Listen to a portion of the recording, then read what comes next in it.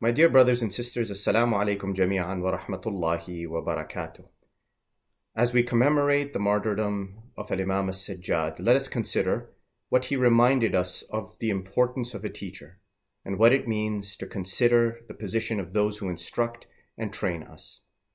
All of our Imams have taught us the importance of learning, and in fact the legacy of passing on what we know in terms of knowledge, not just the knowledge of our religion and in its practice and the tenets of our belief, because indeed those are what are ingrained in us and are transferred from generation to generation, but also those aspects of life that are beneficial, that improve our state, that improve the world around us and the communities in which we live.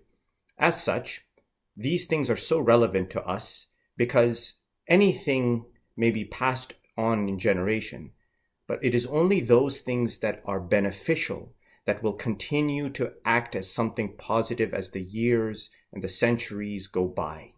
Thus, if it is beneficial to me, in my society, in my time, then it is worthwhile to pass it on, because then the next generation, my children, my children's children, will be able to use those same things, those same benefits to improve the world around them in their time, and on and on. Hence, it's an undying legacy. It's an undying means of keeping the world good and spreading benefit and goodness to others around us. This is the legacy of the Ahl al-Bayt.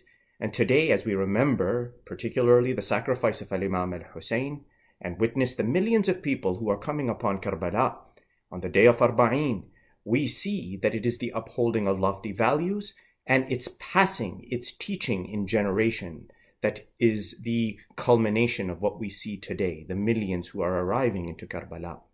That's why, on the occasion of commemorating the martyrdom of Imam Sajjad alayhi salatu wassalam, let us consider what he has said about the rights of the teacher and how important the position of a teacher is to us.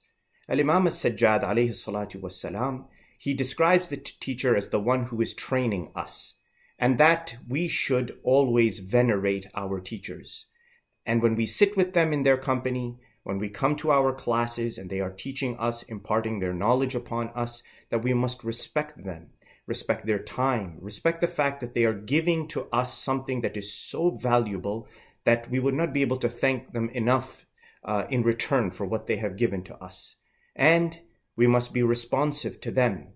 And we must ensure that when we come, Imam Sajjad stresses this point, that when we come to our classes, that we are responsive to them in such a way that it helps us learn from them. We must come prepared, our minds open, ready to acquire from them what they are going to teach us, not half asleep, not daydreaming and thinking about other things, but focused on the material, the knowledge that they are about to give to us.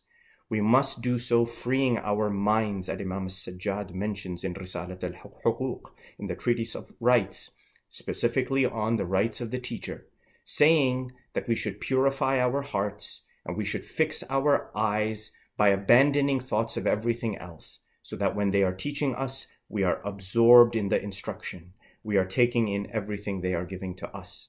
Such is the importance of acquiring those valuable things that we will take. Now, Imam Sajjad also stresses that once we have acquired that knowledge, that when we go out into the world and we meet those who do not know what we have now acquired of knowledge, that it becomes incumbent upon us to pass on, to share, and to spread that beautiful legacy of the Ahl al-Bayt alayhim as-salatu wassalam, and in fact any teacher who has taught us anything that we know. Why? Because then it spreads the goodness, and we then have fulfilled the right that is upon us from the knowledge that was given to us. That is an important thing to consider.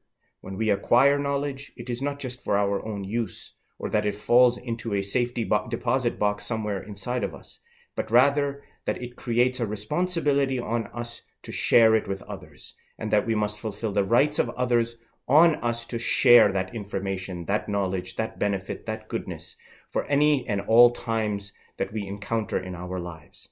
With this, let us consider the importance of our teachers, and let us become teachers ourselves to those who can learn from us, with humility, with modesty, and always adhering to the path of Muhammad wa Ali Muhammad.